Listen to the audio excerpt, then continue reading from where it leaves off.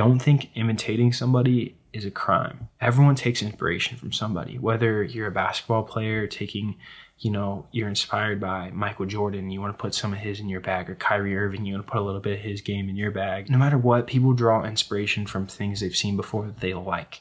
So don't think it's a crime to see something on social media and want to go create that in your own way. For me, when I was first starting to get really big into filmmaking, I was a huge fan of this guy named Sam Colder, who's a crazy storyteller, really good and like really big in the travel niche. I was traveling the world, I was imitating it. Eventually, like, I started figuring out what I wanted to do, how I was going to create, and doing my own thing, to where I feel like now I've kind of created my own style. But I projected myself on this like path, like a higher value, because I was trying to be like a filmmaker that was so good. And eventually, you know, you get to put some of that stuff in your bag, and now your filmmaking becomes this, and you're growing and you're becoming this. That's how we all get better. So don't think it's a crime.